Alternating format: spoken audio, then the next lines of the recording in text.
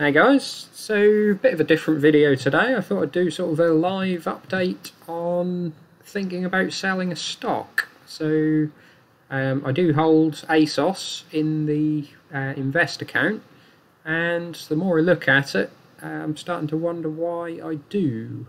So I'm actually down about 50% because I bought this sort of back in the £30 odd range. But yeah, you look at the 1 year chart, doesn't exactly look great. Sort of bought this partly in the £35 and then sort of averaged down a little in the £30 because I thought sort of the world would be opening up and we'd be sort of getting more towards fashion purchases and sort of low cost clothing.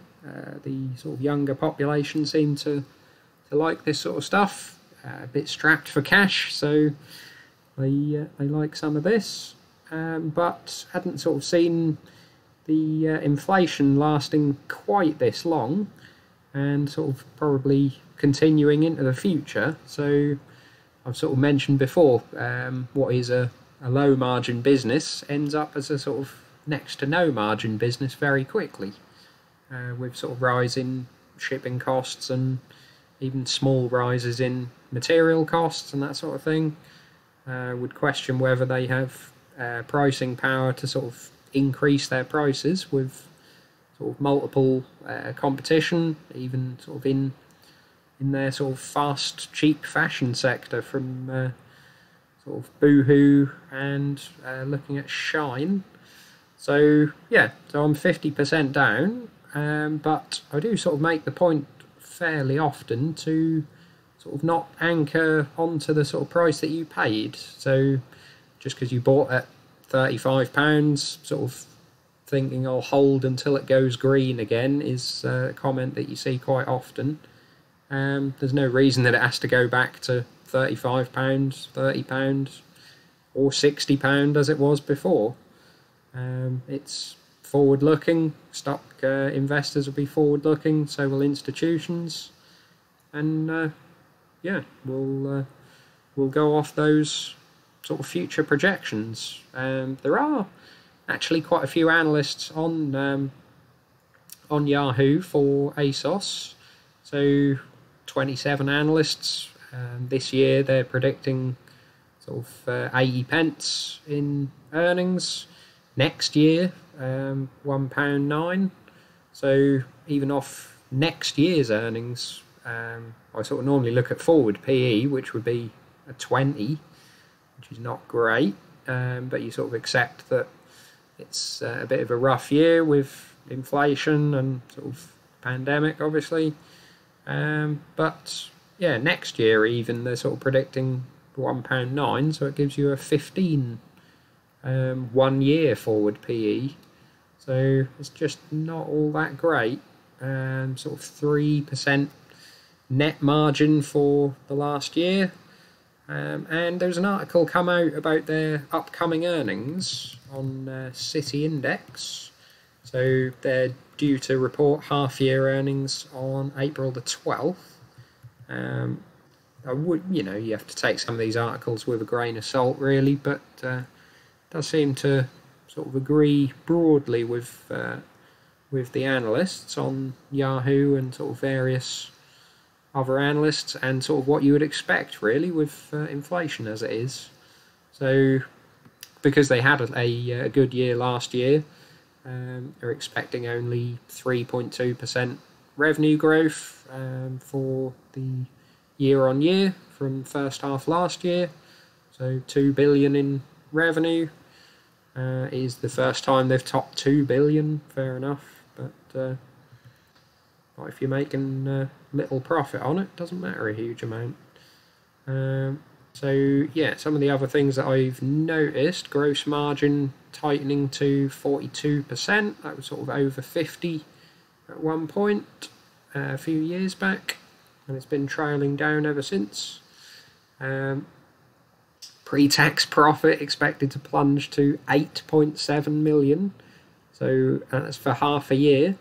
So, not necessarily, obviously they're expecting a better second half of the year if inflation is to subside. But sort of if you took that annualised over the year, then you're looking at 16 million net profit, or pre-tax profit even.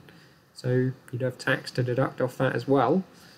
Yeah, so you're looking at 100 forward PE, which is not good at all.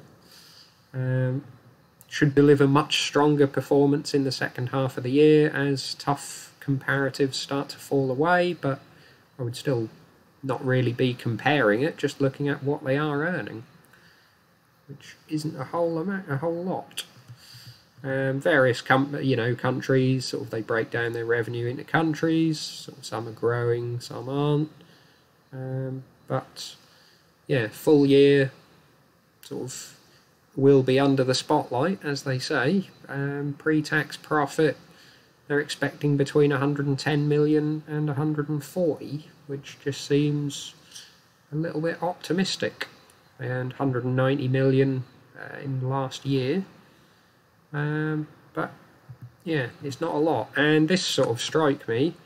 So the long-term goal is 7 billion in annual revenue in about 3 or 4 years. So maybe 2025 or 2026 revenue. And they're expecting EBIT margin to drop from 5.3%, which is not a lot, to 4%. As they're spending a lot on marketing to sort of get the demand to get to 7 billion in revenue.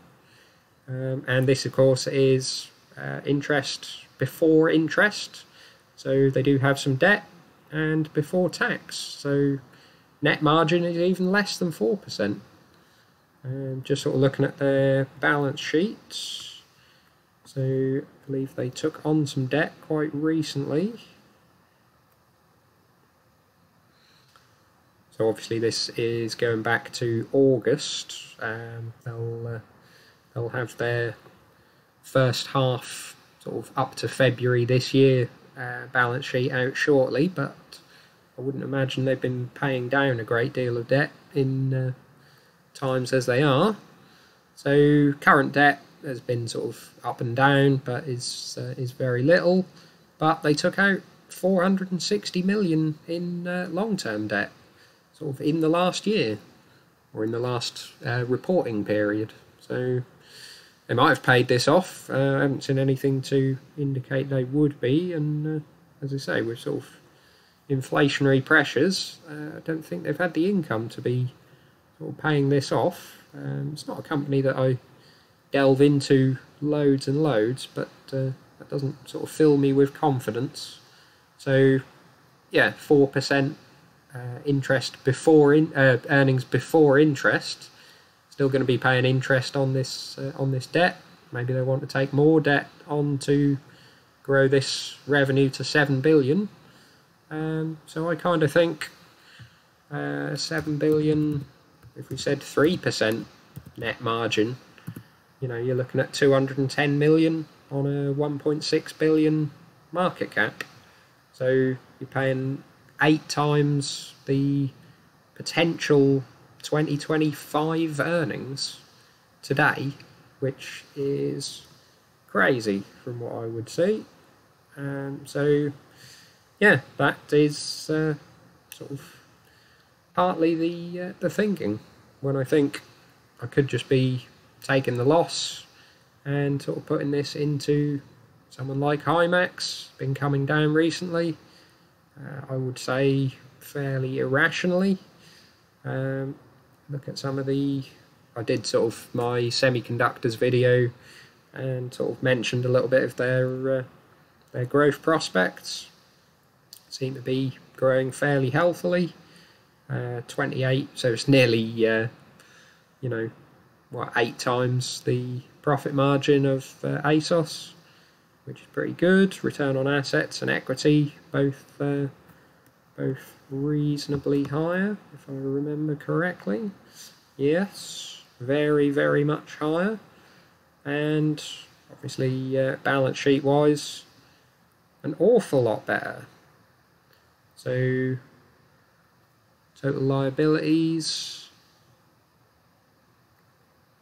yeah, so current debt 162 million, long-term debt very little, so 200 million in debt overall, with cash of 360 million, and this is growing at quite a rate. If you look on the quarterly as well, this is going up fairly steadily as their profits are increasing.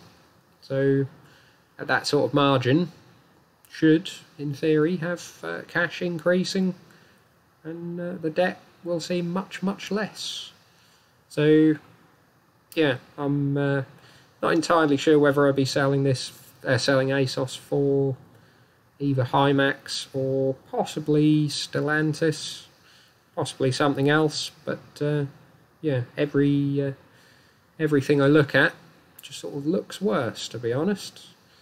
Look at sort of the percentage of holders. So there is a decent amount held by insiders, which is quite nice. Quite a lot already held by institutions, sort of 77% of the float, where Himax is sort of quite a bit held by, so it's more held by insiders, but then less held by institutions.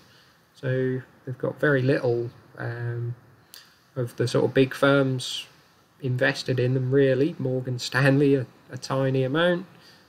Some sort of asset management firms, not a huge amount, and they're not in the sort of thematic ETFs. So your sort of iShares, semiconductors, and that sort of thing. I think if they can sort of grow their earnings and sort of grow the company, could potentially have a small position added to ETFs like that. So that sort of gets you automatic, formulaic buying. Basically, they would just buy it as the price increases. So that's a sort of potential catalyst where sort of ASOS, it already is quite largely, if you combine the insiders and institutions, there isn't sort of a huge amount for growth in institutional buying. So the growth would come from the public, which I'm not all that keen on. So yeah, that's my sort of overview, if you like, on why I'm thinking of selling them. Also look at competition. Sort of, I know a lot of Boohoo investors and sort of ASOS investors are looking at Shine, this new sort of competitor. I think they do quite a lot in Europe as well. They're sort of from what I gather, shipping clothes in from China rather than sort of making them in Britain. So delivery times are a little bit longer, but potentially sort of cheaper cost. And yeah, obviously you look at the website, it's just absolute barrage of offers, but they are sort of looking to, from the looks of it, spread the word, sort of pop-up stores and that sort of thing. Covent Garden, London, seems that'd be quite nice for the locals.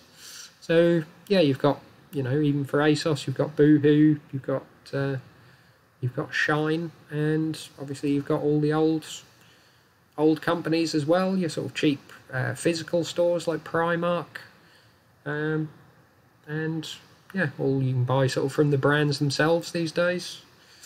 So yeah, if they are, I'm probably not going to wait until the earnings come out, but yeah, if you are looking at sort of 8 million net margin, pretty much, sort of, as I say, could be looking at 100 forward PE, even if it is only temporary, with sort of a 15 to 20 slightly longer term.